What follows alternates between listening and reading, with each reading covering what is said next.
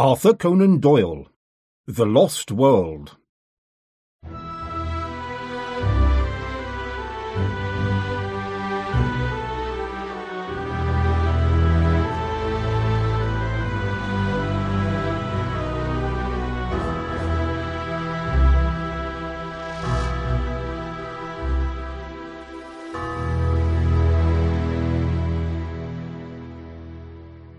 Chapter 1.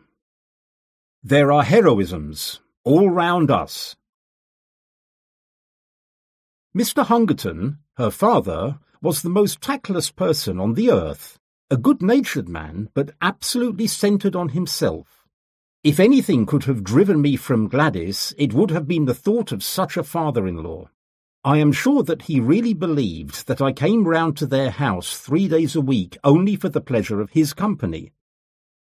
For an hour or more that evening I listened to his monotonous talk about money exchange and debts. "Imagine," he cried, "that all the debts in the world were to be paid at once. What would happen then?" I answered that I should be a ruined man. He jumped from his chair, complained that it was impossible for him to discuss any reasonable subject with me, and ran out of the room to dress for a Masonic meeting. At last I was alone with Gladys, and the moment of fate had come. All that evening I had felt like the soldier who awaits the signal which will send him on a hope. She sat against the red curtain. How beautiful she was, and yet how aloof. We had been friends, quite good friends, but never could I get beyond the same friendship which I might have had with one of my fellow reporters upon the Gazette, a frank and kind friendship. My nature is all against a woman who is too frank with me. It is no compliment to a man. Where the real feeling begins, shyness and distrust are its companions. It is heritage from the old days when love and violence went often hand in hand. The bent head, the side-walled eye, the low voice, these, and not the straight gaze and frank reply, are the true signals of passion. Even in my short life I had learned it. Gladys was full of womanly qualities. Some thought her to be cold and hard, but it was so untrue. That bronze skin, that raven hair, the large eyes, the full lips, all the signs of passion were there. But I was sadly conscious that up to now I had never found the secret how to conquer her. She could refuse me, but better be a refused lover than an accepted brother. So I was about to break the silence, when 2 critical dark eyes looked at me. Gladys shook her head and smiled with reproof. "I have a feeling that you are going to propose, Ned. I wish you wouldn't." "How did you know that I was going to propose?" I asked in wonder. "Don't women always know? But, Ned, our friendship has been so good and so pleasant. What a pity to spoil it. Don't you think how splendid it is that a young man and a young woman should be able to talk face to face as we have talked?" "I don't know, Gladys, you see. I can talk face to face with anyone, so it does not satisfy me. I want my arms around you, I want your head on my breast, and, oh, Gladys—" "You've spoiled everything, Ned," she said. "Why can't you control yourself?" "I can't. It's nature. It's love." "Well, I have never felt it. But you must. You, with your beauty, with your soul. Oh, Gladys, you were made for love. You must love." "One must wait till it comes." "But why can't you love me, Gladys? Is it my appearance or what?" "No, it isn't that," she said with a smile. "It's deeper. My character." She nodded severely. "What can I do, Gladys? Tell me, what's wrong?" "I'm in love with somebody else," she said. I jumped out of my chair. "It's nobody in particular," she explained, laughing at the expression on my face. "Only an ideal. I've never met the kind of man I mean." "Tell me about him. What does he look like?" "Oh, he might look very much like you."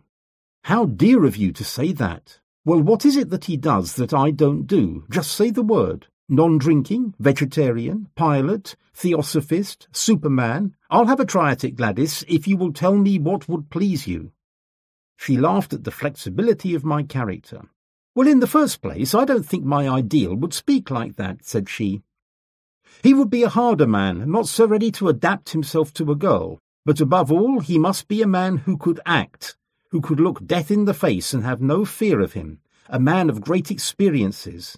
It is not a man that I should love, but the glories he had won because they would be reflected upon me. She looked so beautiful in her enthusiasm. But we don't usually get the chance of great experiences. At least, I never had the chance. If I did, I should try to take it. But chances are all around you. Remember that young Frenchman who went up last week in a balloon? The wind blew him 1,500 miles in 24 hours, and he fell in the middle of Russia. That was the kind of man I mean. Think of the woman he loved, and how other women must have envied her. That's what I should like to be, envied for my man. I'd have done it to please you. But you shouldn't do it just to please me. You should do it because you can't help yourself, because it's natural to you. Now, when you described the Wigan coal explosion last month, could you not have gone down and helped those people? I did. You never said so. There was nothing worth boasting of. I didn't know. She looked at me with more interest. That was brave of you. I had to. If you want to write a good article, you must be where the things are. What a prosaic motive. It seems to take all the romance out of it. But still, I'm glad that you went down that mine. I dare say I'm a foolish woman with a young girl's dreams. And yet it seems so real with me that I cannot help it. If I marry, I do want to marry a famous man. Why should you not? I cried. Give me a chance and see if I will take it. I'll do something in the world. She laughed at my sudden Irish excitement. Why not? She said. You have everything a man could have. Youth, health, strength, education, energy. Now I'm glad if it wakens these thoughts in you. And if I... Her dear hand rested upon my lips. Not another word, sir. You should have been at the office for evening duty half an hour ago. Some day, perhaps, when you have won your place in the world, we shall talk it over again. And so I left her with my heart glowing within me, and with the eager determination to find some deed which was worthy of my lady.